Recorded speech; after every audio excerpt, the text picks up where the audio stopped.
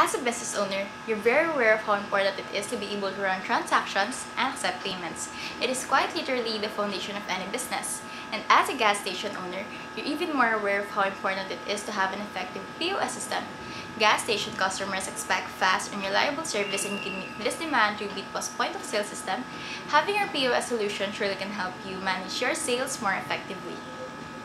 Now, using back office for our gas station business, I already inputted the gasolines in the items of back office, so I will just show you sales pricing and item adjustments. So click items and inventory, and then click sales pricing to see all of the gasoline. So now, for example, premium,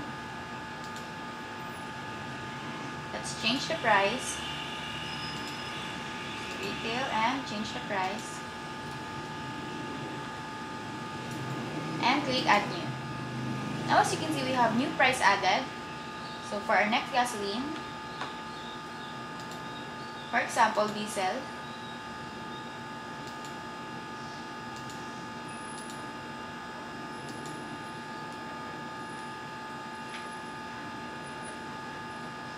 and add new.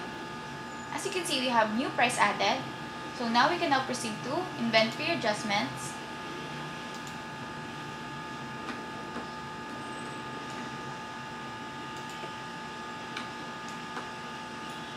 So for example, again, premium, and input stock inventory here, and then the unit cost, and click add item. Next, diesel,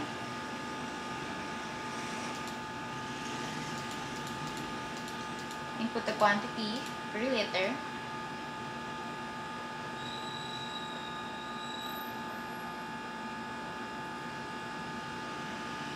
and add item. Now click process adjustment to process the adjustments. And now that we're done, we can now proceed to reports, inventory, and click stock movement report, filter the category,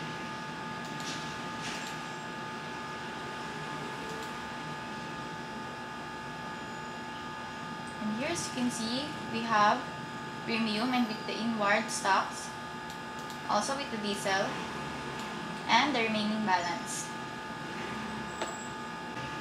Now for our pump monitor for our gasoline station business, open the pump monitoring, and as you can see, this is the interface for our pump monitoring. So for example, the pump attendant inputted 1 liter of premium gasoline here in our number 3 nozzle.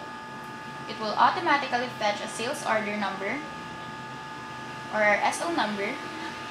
The sales order is the pending transaction or the transaction that hasn't been paid yet, while our tendered sales is the SO or the sales order number that is already paid and done.